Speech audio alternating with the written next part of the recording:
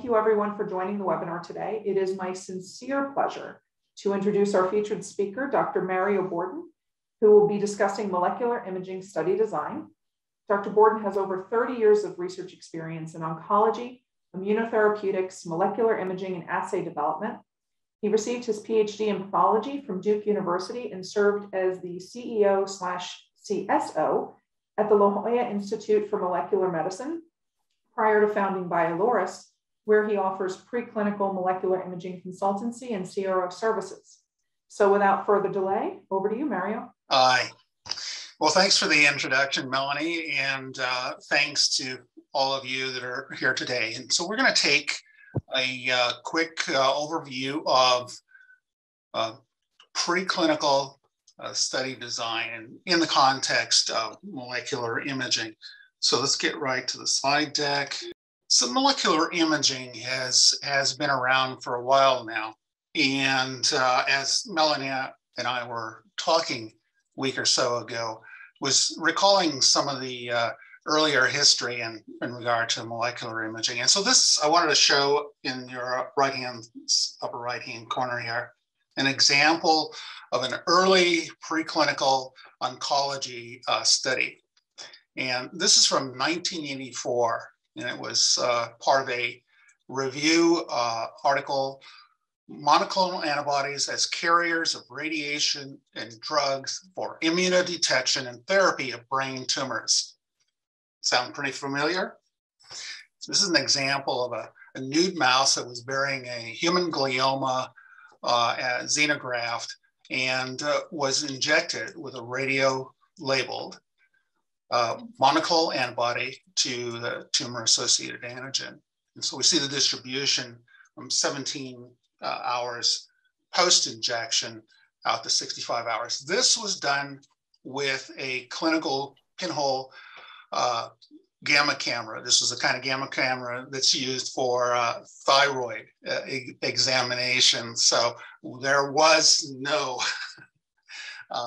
preclinical imaging devices at those times. And we can contrast that with what's going on today. And in the image below that is a overlay of an MRI of the rat brain. And the PET images, the red, magenta shadings are the localization of a C11 labeled small molecule that's binding to receptors within the brain. So we've come a long way. Let's move along now. We're going to talk about molecular imaging, some of the whys one would use molecular imaging for a preclinical drug development program. And we're going to have this sort of drug development perspective as we move through, but none of this excludes the academic basic research and its applications during the phase of research. So we're going to get on to the 4 essentials of good study design. And we're going to wrap up with 2 examples of study designs. One, bioluminescence tumor efficacy study, xenograft model, and second, brain receptor occupancy or RO study. So molecular imaging has been in the preclinical space for many decades. PET, MRI, CT, SPECT, ultrasound.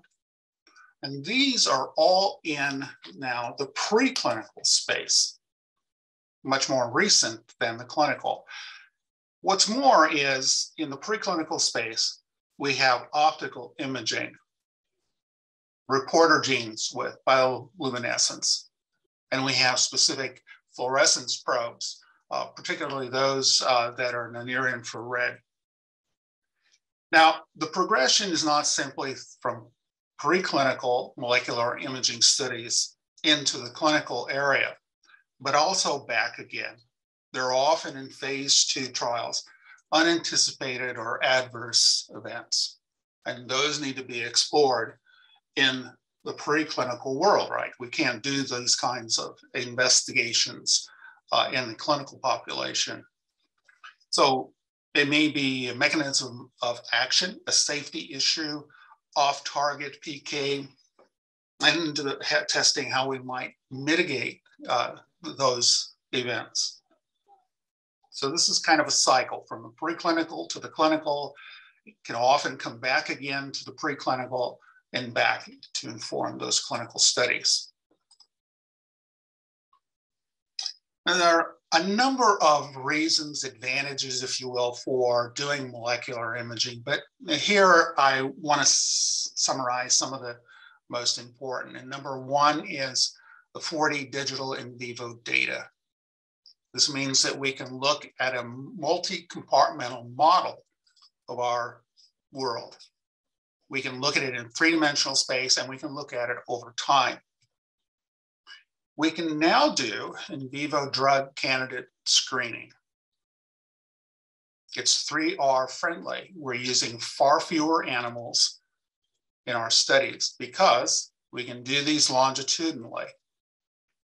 It's translational.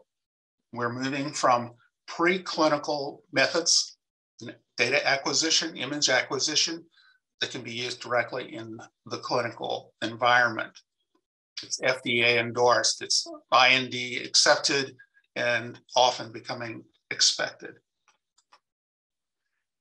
So we're going to cover 2 points in a little bit more detail. And one is this 4D environment.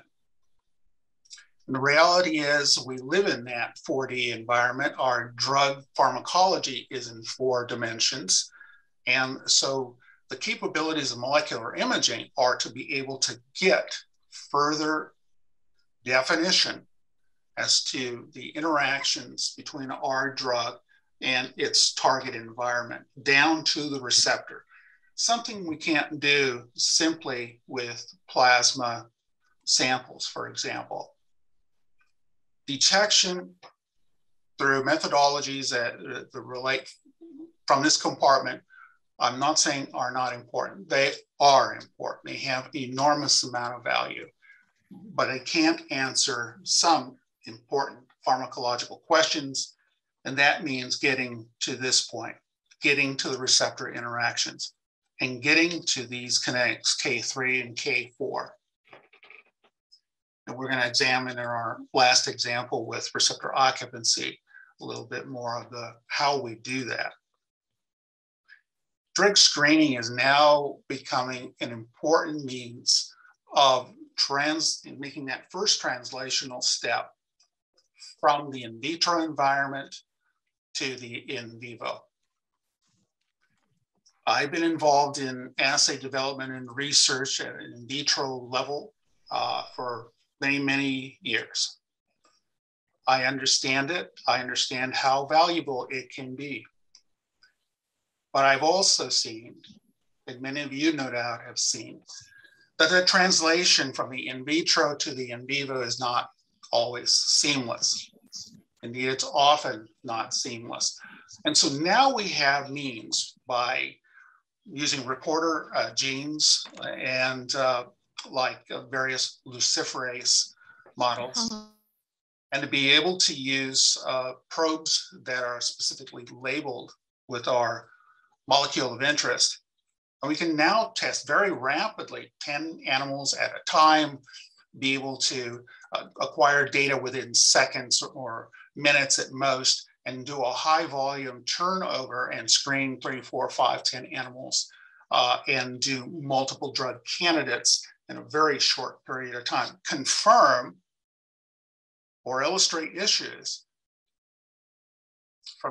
as a comparison with the in vitro data. So we can move along much more fast, and we can address issues to our further examination in the in vivo preclinical space. So let's get on with the 4 essentials. Number 1 is the study outline. 2, selecting the imaging modality. 3, a very critical step, calculate sample size. And finally, putting the whole thing together, some considerations. The first thing to do is put together a study outline. This is something you do all the time. Pretty obvious. You have a number of tools for doing that, but this is just a reminder. There's some key components.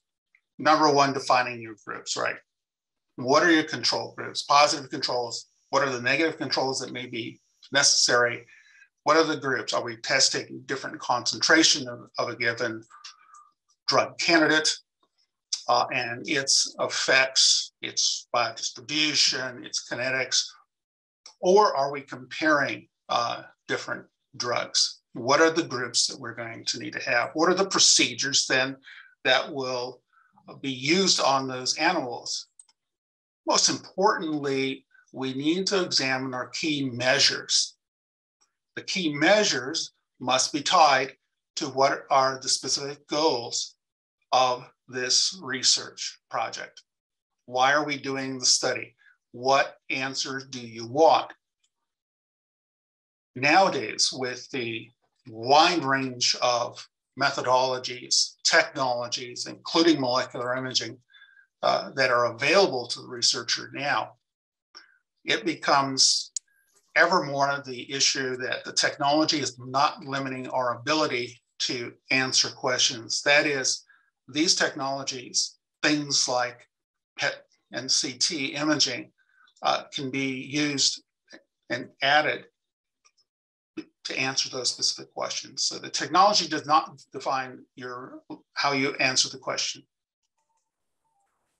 It needs to be the other way around. So really, really want to emphasize that. Key measures. What are the secondary measures? What are the other things that are important or want to add to this study? One caveat is always don't try to do too much. It is far better to do a succession of well-designed, focused studies than to try to do 2, 3, 4 things at the same time and get no sufficient clarity on any one of those. Well, let's move on to how do you select your imaging modality?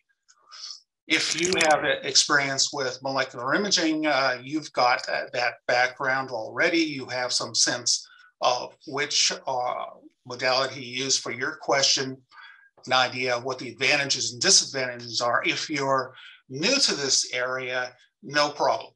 There are any number of people, your core imaging facility, core, or your partner companies such as BioLoris and spectral imaging, I'm sure you'll be more than happy to help you go through these kinds of issues. So we'd roughly divide molecular imaging capabilities in terms of anatomic and molecular.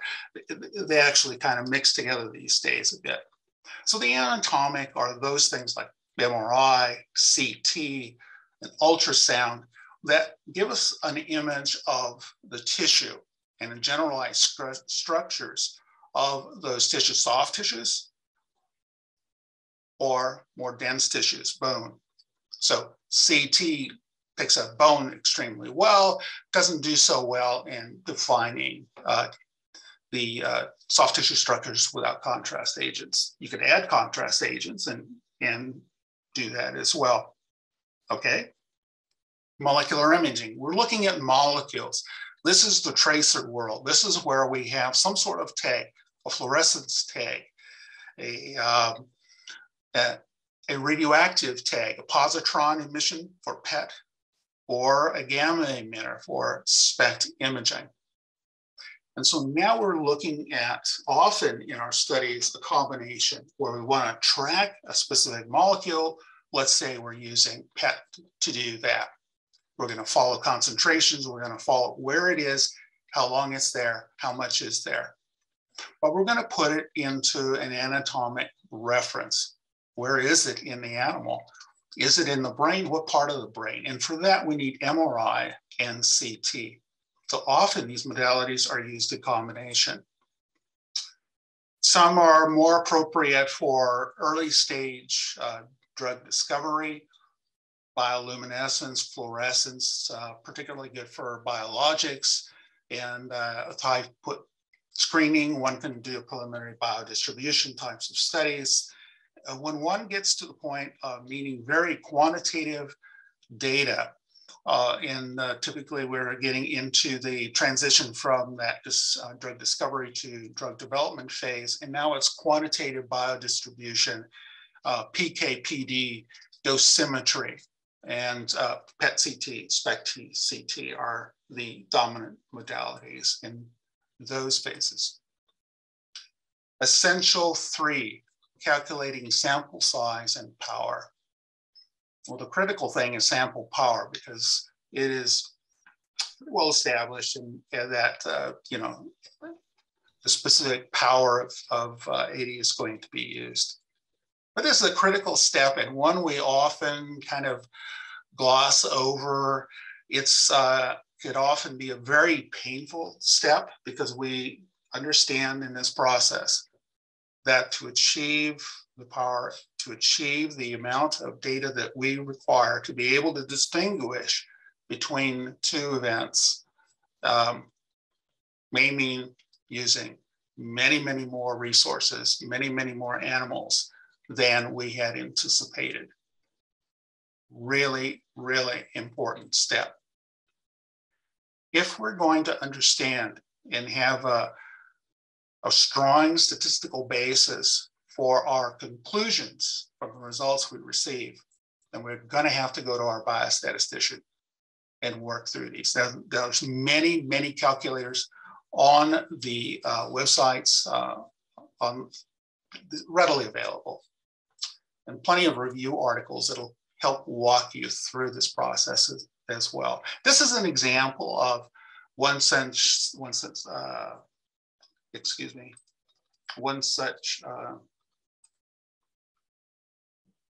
formula. And we're trying to define alpha and beta. Those are plug-in numbers.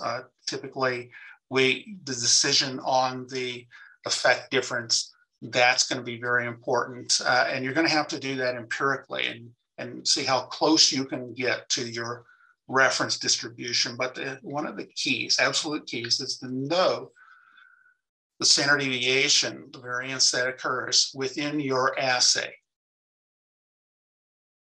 Very, very critical, because that'll define and help allow you to use fewer and fewer animals, maybe 3 and maybe 7. It may require more to do that imaging study. So know that parameter. Now, when people come to BioLaureus and want to do a PET brain RO study, we know what the assay standard deviation characteristics are. You may know that for the assays that you work with. You may have to determine those empirically. You can also use data that's provided in the literature. If you're using an assay, confident about the results, and have that parameters defined, the standard deviation in particular, for that assay, then you're good to go as well. So, very, very important. Essential 4, putting it all together. And we've talked in this context and in this model here, just as a way to move through this process, PET-CT. This has been defined as our primary measure, but it's not the only thing that we can do. We can also acquire data from blood samples for looking at metabolites, for looking at other drugs that may be involved, or markers that are pertinent to the model. We're going to add groups for histology and tissue processing. These can all be integrated in terms of, can we put them in, calendar them? Can we put them in a context for what we're going to do? Let's say there's on day 0. Here are the injections we have to provide for. Here's the imaging. How long is that imaging going to take? How can we physically then integrate these other processes into them by planning for these ahead of time, and we use typically an ESL for part of this. We use a laboratory notebook electronic form to help us with some of this calendaring. You know, we've all been in the position where we try to do two things at the same time in the same space, and you know what, it doesn't work. So little planning up ahead makes a huge difference. So let's move through a couple of examples. And first up, a CDX model, and this is going to be an oncology efficacy model. We're going to use in this example a tumor cell line of interest. And it now is expressing, inserted into it, is the gene for NLOOK. And this is a version of luciferase. So now all our tumor cells that are going to be used for our xenograft model are all capable of glowing. Whenever we want to see that cell light up, we will put it in the presence of luciferin, the luciferase substrate. So what we're looking at here is the actual cellular tumor load within the cell, not the tissue, not the fibrous responses, not the vasculature, but the tumors itself, so that we have a more direct measure of efficacy.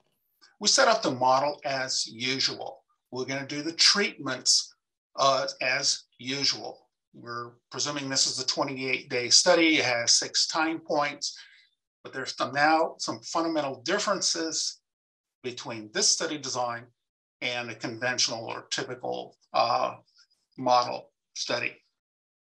So in a typical study like this, you're going to need 10 to 20 animals per group, mice per group in this case. You're going to have a day 0, you're going to have like at least 6 time points, maybe weekly imaging in this study. So you're going to use, in a conventional study, about 120 to 240 animals. By using the smaller groups and using a longitudinal study, let's say those groups are still 10 to 20. Now you're using 20 to 40 animals in the study. So there's a huge difference in the number of animals being used. The throughput is high because we're able to image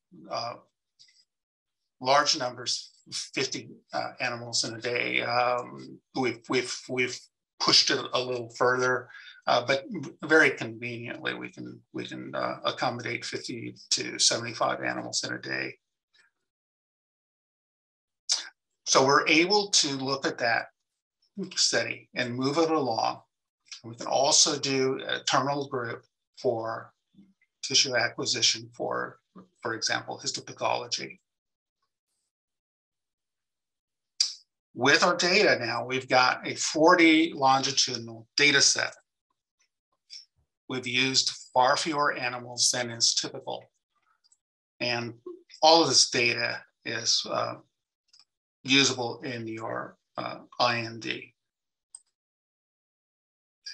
So let's look a little bit about some of the integrations one has available to you in this study. By, again, focusing on BLI, and that is your key measure. You're measuring the tumor load. You have a valid means of looking at measuring efficacy over 28 days. What's the role then of immunohistology, for example? The standard histopathology. And that's to add depth to the data.